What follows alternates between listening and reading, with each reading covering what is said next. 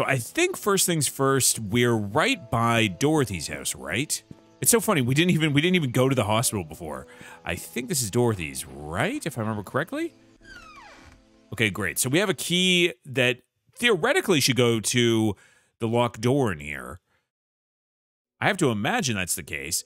And if I'm not mistaken, we also found out that Sophia, oh, maybe she didn't stay here, but she at least spent some time here. So maybe we'll find some more information about Sophia here. Okay. Yeah, so yeah, that's right. So this is Dorothy's room. We found it in 203. Perfect. Okay, so this is Dorothy's room. Oh, seems like she was very religious. What do we, what do we have here? Pendant of Mother Mary. Okay. She was obviously very religious. Not terribly surprising, given, you know, where she lived and how old she was. What do we have here? We have a newspaper. Daughter of ex-mayor found dead at Painscreek Community Hospital. Oh, Trisha Roberts falls 40 feet from the rooftop. Wait, what? Okay, hold on. So, was she pushed or did she jump? Yesterday morning, the body of Trisha Roberts was found on the grounds of Painscreek Community Hospital. Oh boy, she was pronounced dead at 7:30 in the morning. According to Miss Thompson, she was starting her morning shift when she heard some sound near the reception area. She went out to find Trisha lying motionless.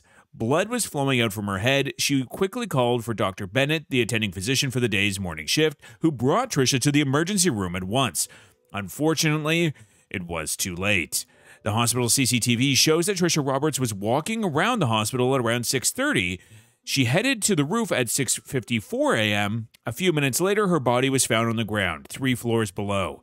Charles Roberts, ex-mayor and father of the deceased, I'm sure is grieving.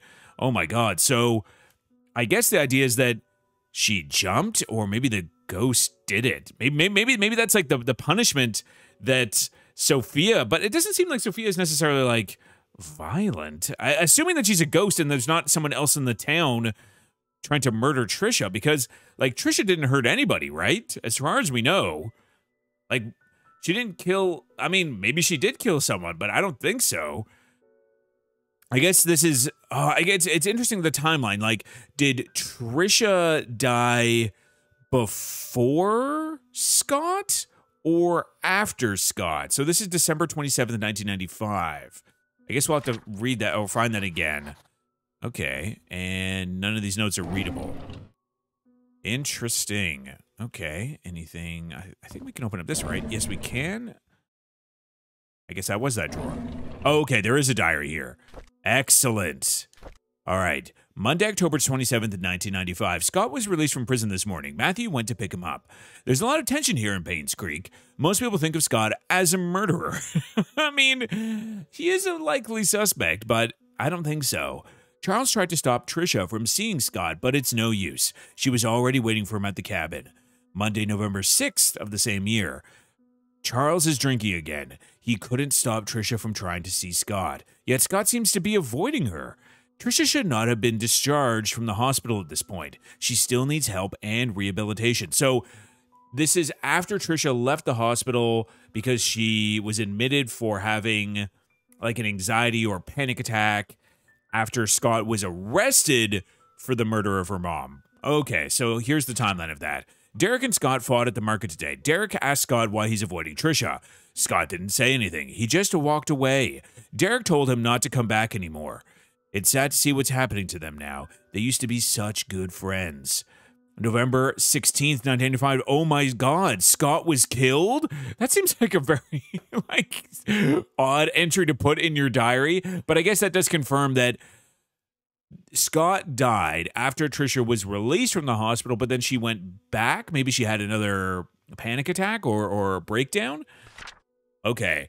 December 2nd, Trisha's been going crazy ever since Scott died. She sometimes screams in the middle of the night. Here and there, she'll ask us why Scott hasn't visited her for a while. No one seems to know how to answer without agitating her condition. So yeah, it seems like the fact that Scott also died also was a mentally destabilizing factor. December 6th, Trisha is finally being admitted to the hospital for another mental breakdown. Charles doesn't know what to do. I've asked for her permission to take. I asked for his permission to take care of Trisha at the hospital until she recovers. I think Charles appreciates my help. Okay, so that definitely confirms that timeline. Oh, boy. Why did it have to... Oh, what do we have here? Oh, Sophia. So she did keep something of Sophia's here. Oh, very interesting. Okay, so we're going to definitely have to try to get into that. Nope, not 2 through on 6. We can always try. Okay, so I guess, yeah, Sophia... Oh, no, sorry. Trisha died after Scott died. It seems like she killed herself, but, you know, that's only a guess. Oh, what do we got here? We got a letter and a key. It looks like a house key. But to which house? Interesting. Let's see. Oliver Photo Lab cleaning. Oh, I wonder if it's to the photo lab. Okay. Dear Dorothy, I want to express my heartfelt gratitude for all you've done for me. You've taken care of my store on so many occasions. You've helped maintain its bright... What? Bright spirit? Spirit. Yeah, sure. I would be lying if I said I'm not saddened by your departure. I will greatly miss you. I wish you all the best in your new place. Do invite me there once you've settled in. May God be with you. Best regards, Oliver Gibson. So yeah, I wonder if that key is to the photo place? That'd be my guess. Yeah, so there's a 4-digit code. And, oh man, we also have now... Oh my god, we have so much stuff. Let's see. We have... Where was it? There was the note about the fact that... I think it was from the previous priest about how there was a... Like, a way to find something that... Oh, no, it was about the favorite things that Father Matthew and Sophia shared. Right. Okay, so we have the key to the photo lab now, so I guess let's go there. We have so much to investigate. We also need to find out what the favorite things of Matthew and Sophia were. I'm not sure how that's going to play into anything yet, though, but I guess we'll see. Yeah, nothing in the creepy toilet room. And we still have 2 more other keys to use. We have the one for the PI briefcase and for Bernard's house. Oh, man, there's just so many leads to follow up on this. Again, one of the greatest strengths in this game is the way that, like, I'm going to call it the discovery loop. Like, that's the term I would give to this, where each location has a little new morsel of information that brings you around the map and gets you more familiar with it and engages, like, the creative, the investigative part of your brain where it's like, okay, this is leading me here. Why did this person have this thing? What is this new location going to give me that I didn't have before? Yeah, we can't open these back doors, right? Okay. All right, let's go inside.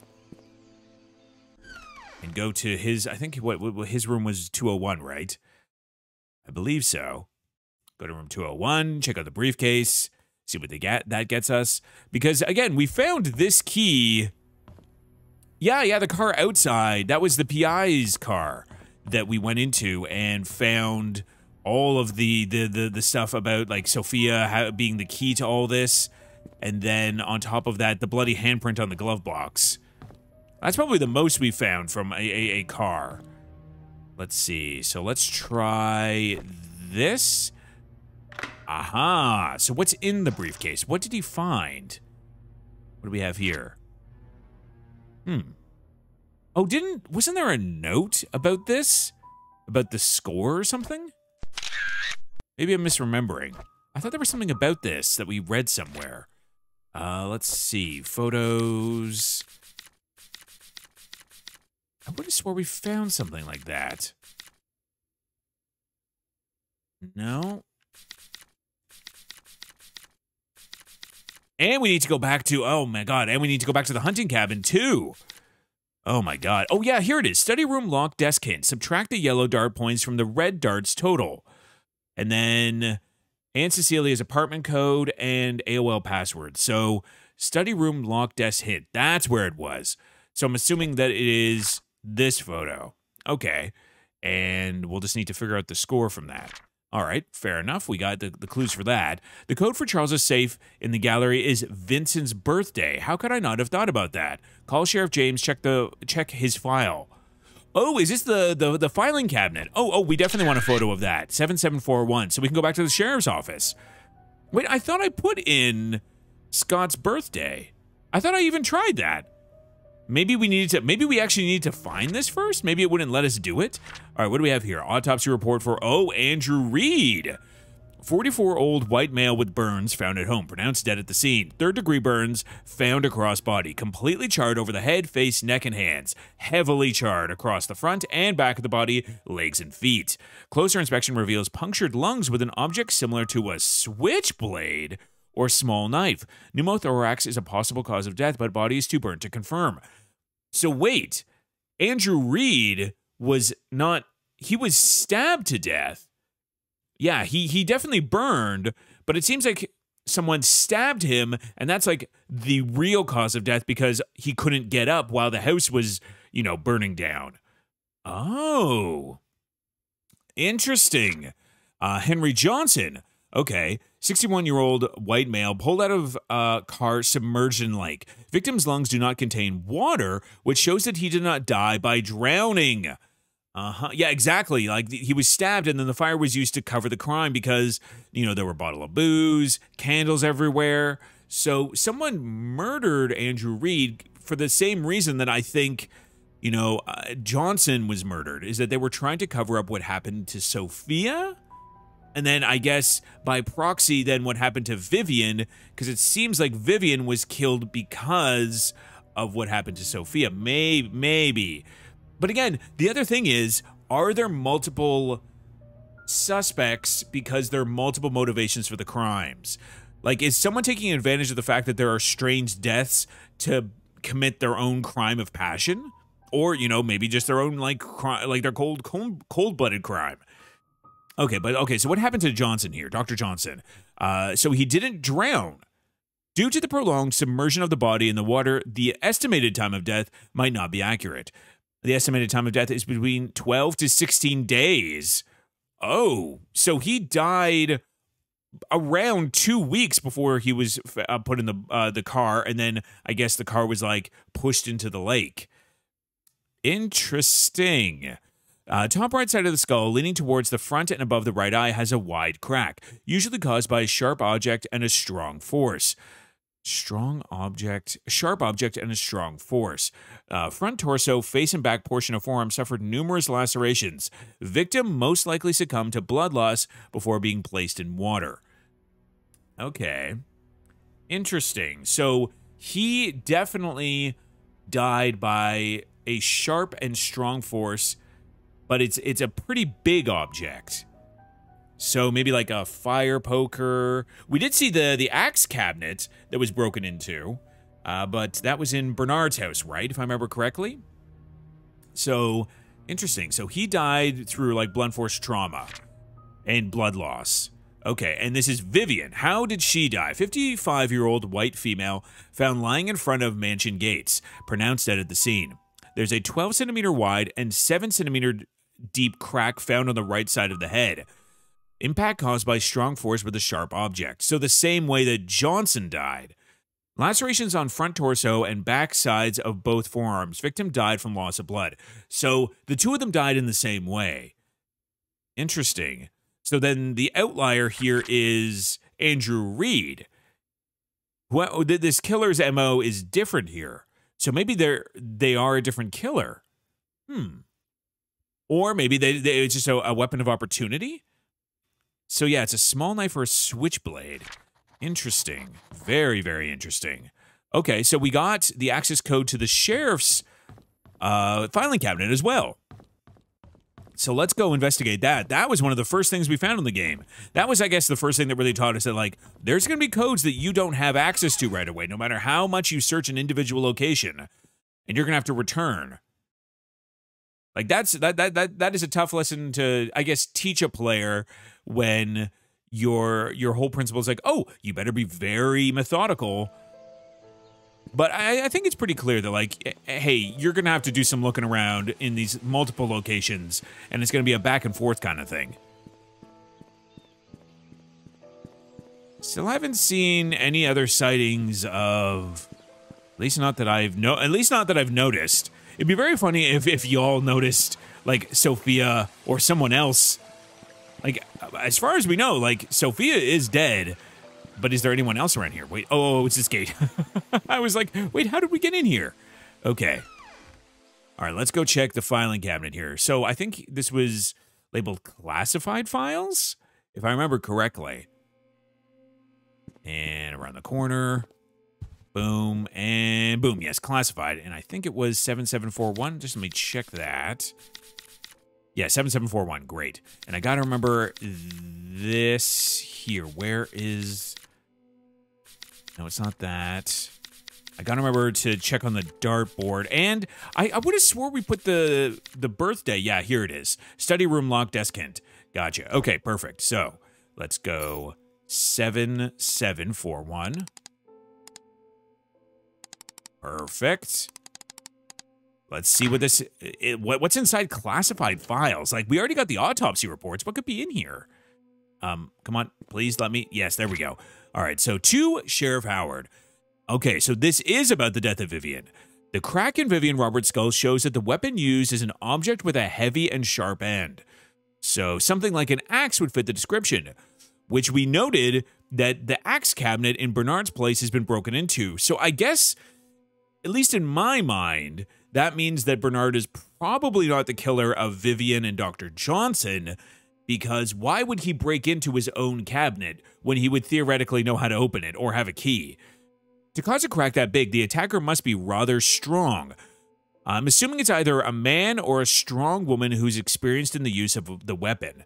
Have we ran into... I'm trying to think if there's been any people that we've noted that are especially strong. I guess, you know, just swinging an axe, you know, theoretically Charles could have done that. Derek could have done that. Bernard seems less likely now, considering it was broken into his place. Who else? I'm trying to remember, there's Father Matthew, and yeah, I didn't make it into town yet. I guess theoretically Scott. Scott is still on the table. Like, someone could have killed Scott after they found out that he did commit the murders, theoretically, though it doesn't seem likely. It's okay. So, and obviously a strong woman. I'm trying to think. Of the ladies that have come into town, none of them seem especially strong. Like Dorothy is like a 60-year-old, maybe one of the maids, because I guess, yeah, they would be doing physical labor all day, theoretically, so maybe they would be strong enough to wield the axe. Okay, okay. The victim must have been facing the attacker because of the lacerations found on the front of her torso, as well as the backside of both forearms.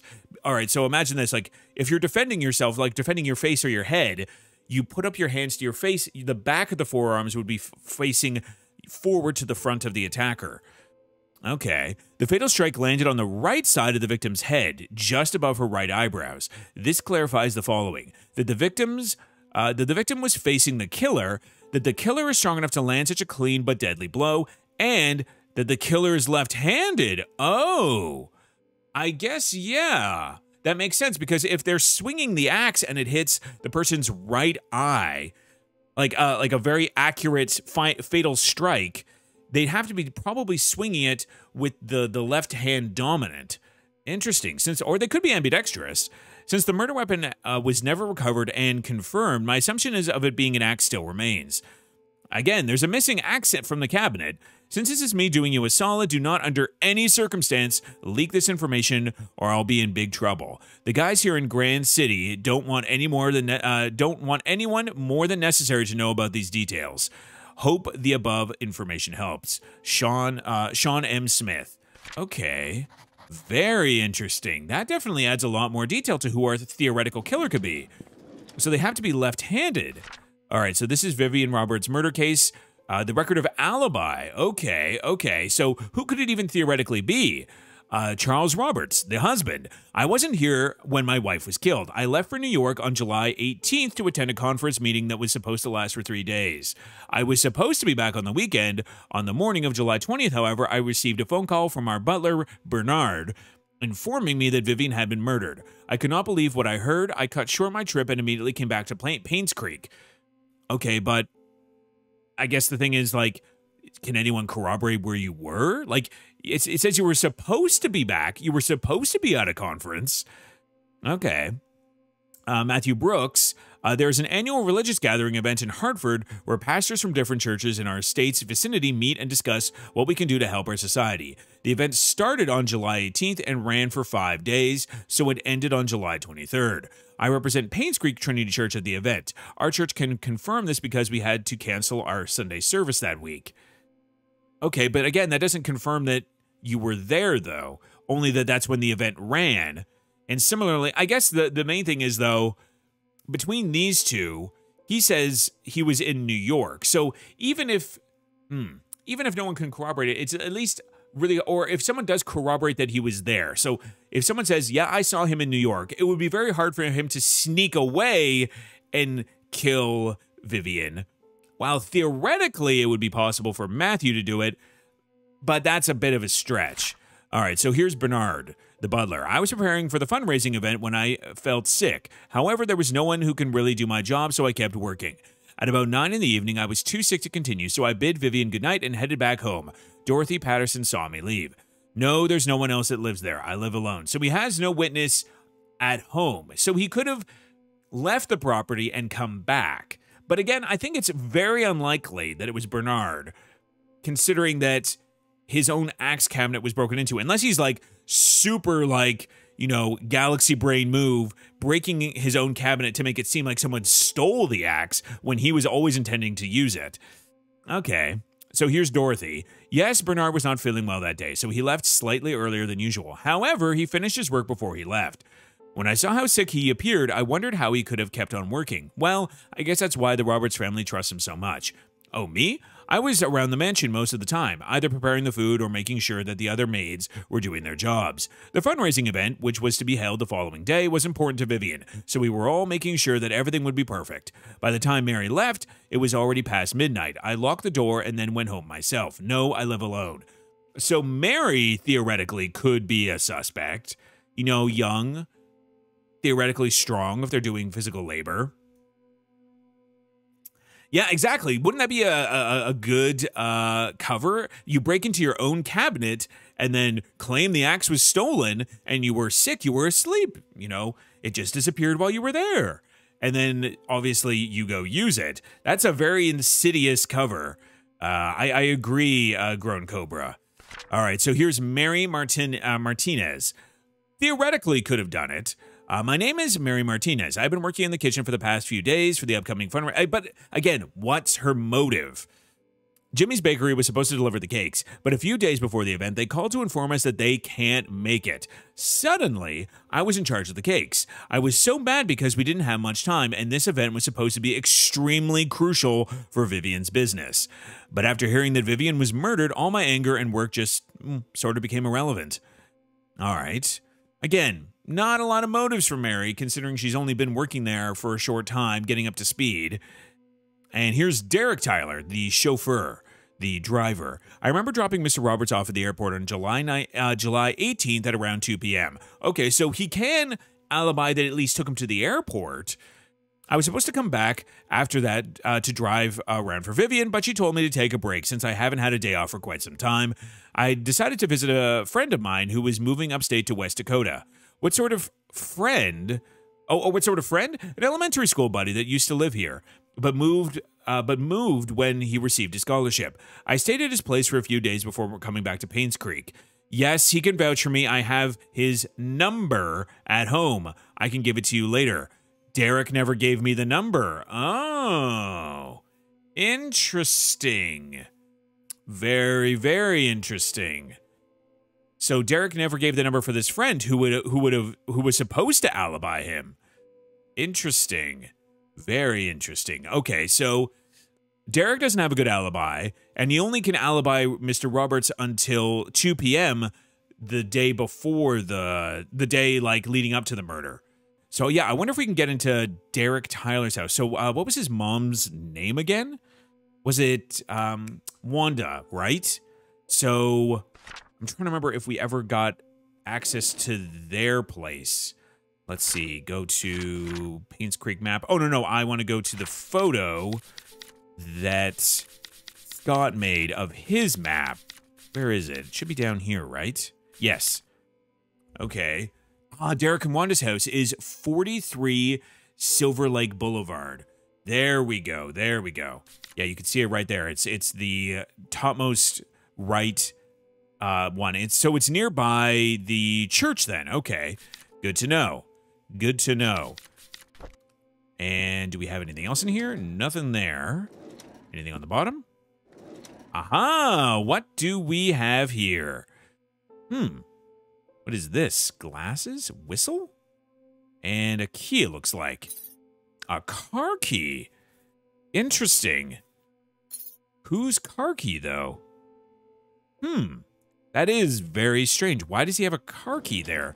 Like, what does it say in our inventory? Okay, a car key belongs to a Maverick model. A Maverick model. A car key. I'm trying to think why would we need to start one of the cars? Unless that'll let us open one of the trunks, like maybe turning on the car will unlock the rest of the doors?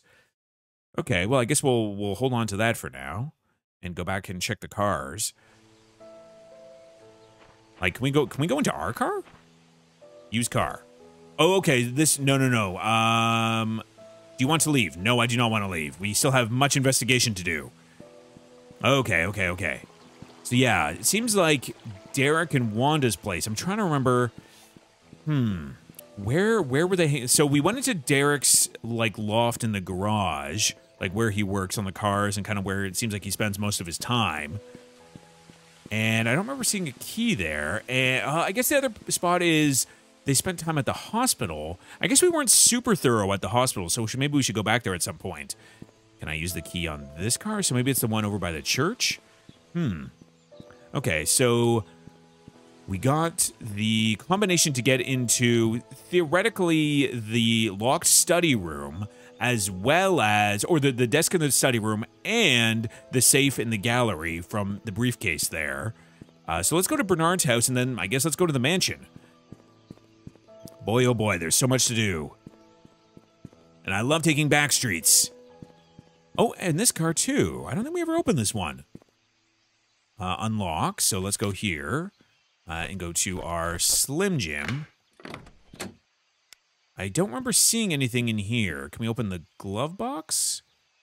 Come on. No, it's locked. And it doesn't... Oh, it does have an unlock on it, though. So wait, who lives here? I don't remember any information about this car or house. Okay, so let's go here again. No, nothing here. Nothing for that key. Nothing for the trunk. Okay, fair enough. Let's go back to the mansion.